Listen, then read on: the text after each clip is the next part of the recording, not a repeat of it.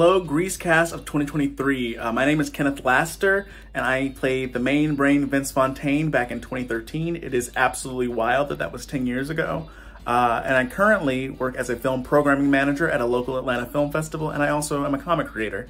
It is so exciting that Grease has found its way back to Walker. It's such an exciting production. It's so hard to narrow down just one memory that stood out. This whole thing was so special, being a part of the cast for the first time in my Walker career. I had been on running crew before, and just having all those moments with such people that I admired previously, it was just a really special experience. However, if I were to pick out one memory that stood out, it would be during the choreography to prepping to go to the hand jive dance. We had to put on our suit jackets in one smooth motion, and it was weirdly difficult. I just could not do that in the time expected.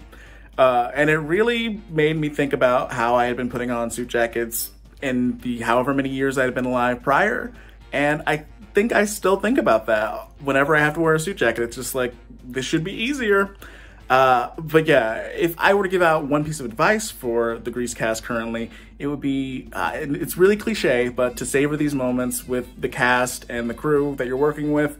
You don't get a lot of opportunities like this in life to work collaboratively with people that you admire, and to get applause for all your hard work at the end of it. It's just really special, and I really hope you're all taking moments to really appreciate where you are and all the hard work that you've put into it.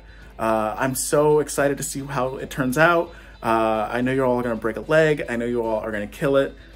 Wishing you all the best of luck. All right, kill it.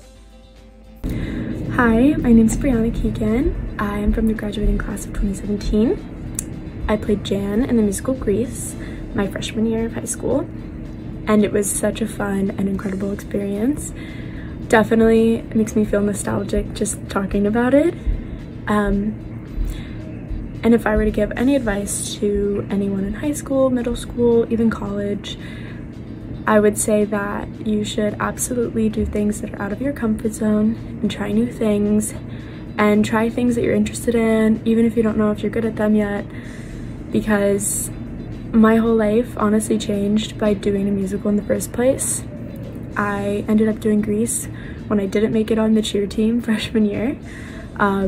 I tried out for a musical. I'd never done a musical, danced, sang in front of a bunch of people before, and got in. And that entire experience definitely made me a lot of who I am today. It taught me that doing things that are risky are always going to give you such fruitful experiences, make you grow as a person, become a lot more confident to eventually pursue whatever it is that you want to do in life. I'm now pursuing a dream of mine in New York City and getting to have really amazing experiences in the music industry, and I just know that I wouldn't have been here if I hadn't started doing musicals in the first place. Hi everyone, I'm Elizabeth, and I was a running crew member in Grease in 2013 when I was a freshman in high school.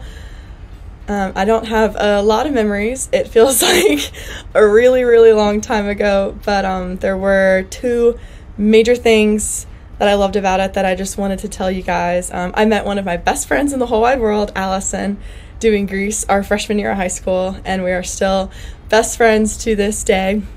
The other huge thing that stuck with me that I didn't even realize how special it was until way after the fact, after graduating, but Miss Arjona, Miss Walker, and Mr. Schreiner created a beautiful place for me to be myself and forge meaningful friendships and to have a lot of fun after school, because that's honestly why this program exists, and I can't imagine a better environment for young people that are finding themselves. So thank you three so much for everything that you did for me.